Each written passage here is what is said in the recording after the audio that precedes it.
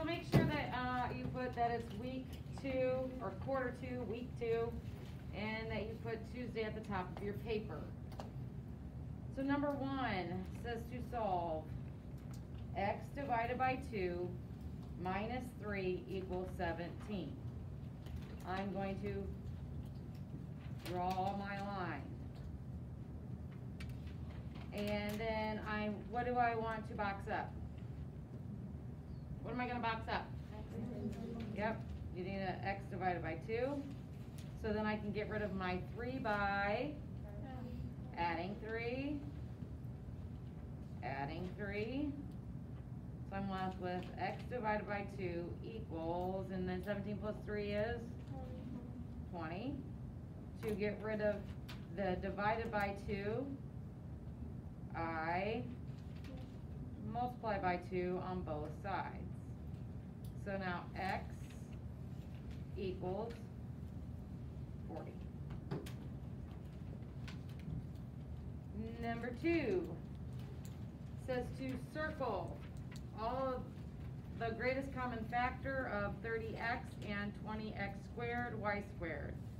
So I want to circle, oh, sorry, thank you. Circle the common factors of 16m and 20mn. Does 2 work?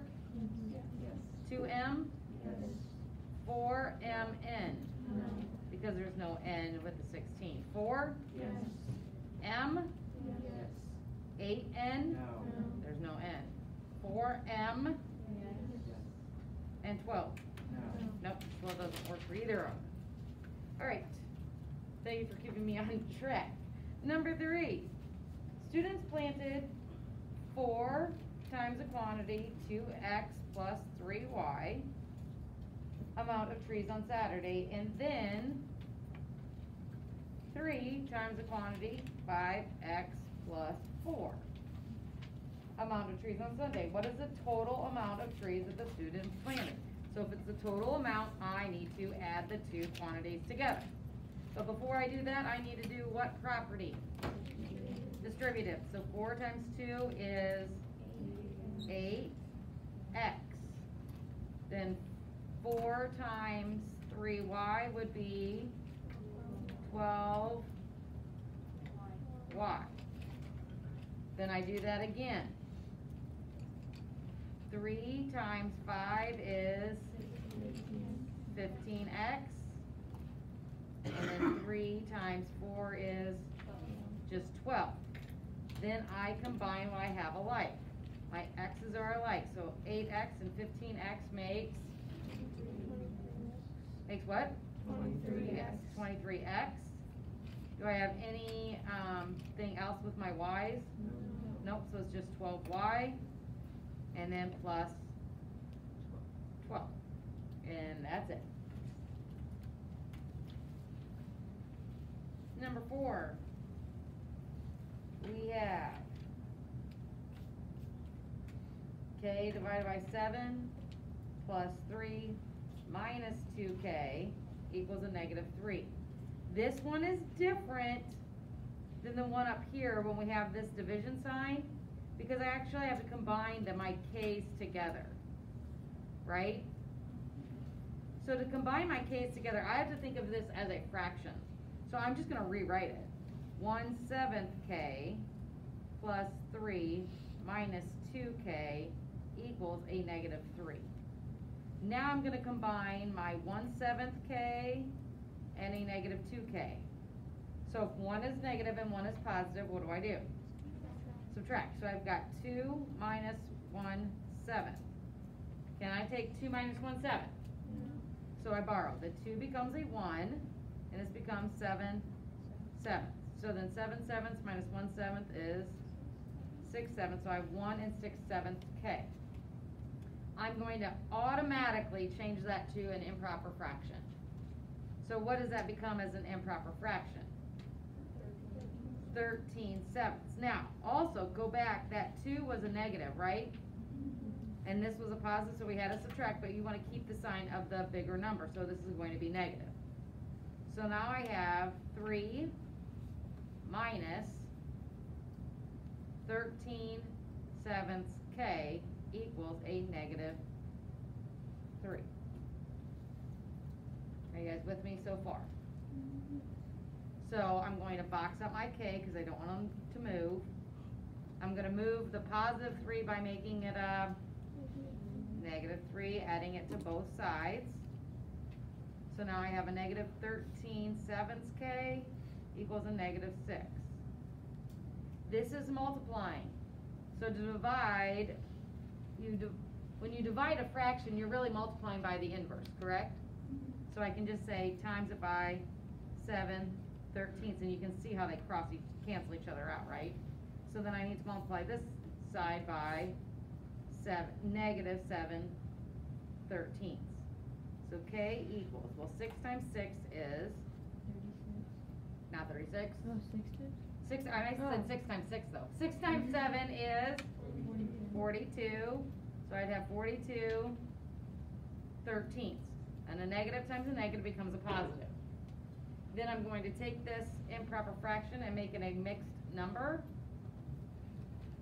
So 13 goes into 42 how many times?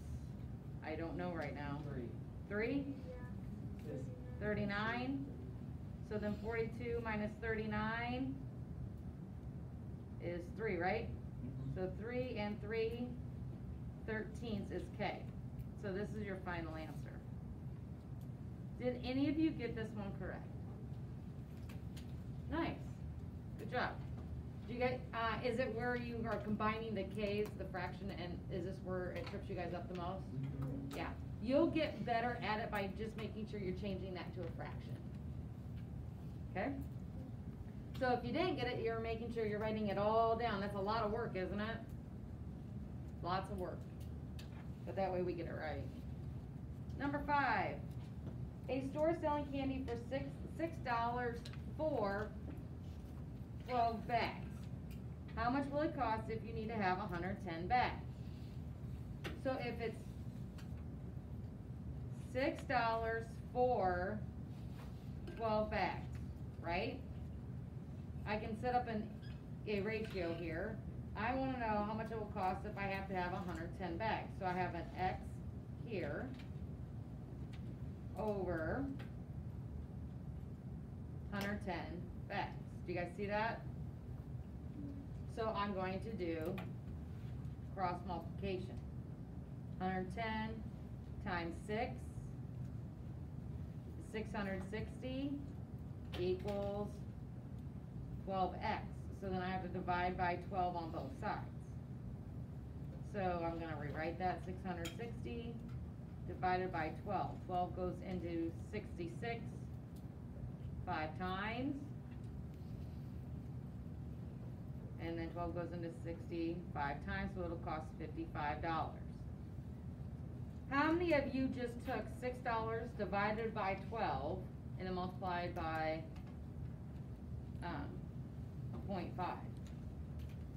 Because it would be 50 cents. That's fine, but I also want you guys all to set it up as an equivalent ratio because that is our next chapter that we're going to be getting into. And it's always money to money, bags to bags, or whatever it is. Yes? What I did is, I easily figured out that $1 equals 2 bags, and so then I divided 2 by 110, which I got 55, so I figured out 55, the answer is $55 equals 110 bags. Yep, and that's another way that you can do it. But make sure you also set it up this way with the equivalent ratio. Yeah, Okay. Yeah, there's different ways to think about it. Number 6, we have a negative 22 minus m, or is less than, excuse me, m minus 57. Draw your line, box up the m. This is a minus 57, I'm going to add 57 to both sides. If one's negative, one's positive, we subtract and keep the sign of the bigger number. So I'm doing my subtraction over here, and I get 35, and the bigger number is positive, so it stays positive. So 35 is less than m. And I always like to rewrite it as m is greater than 35. 7. says, write an inequality that represents the graph below. This is an open circle, so it is at 2. So that's saying x is greater than 2. Number 8, we need a graph 6 is greater than m, or m is less than 6. So here's my line. I'm going to just start here at 0, 1, 2, 3, 4, 5, 6, 7, 8. Get some negative numbers in on the line. Negative 1, negative 2. And it says m is less than. It has to be an open circle at the 6. And the arrow is pointing to the left. Go ahead, Kim, you can start.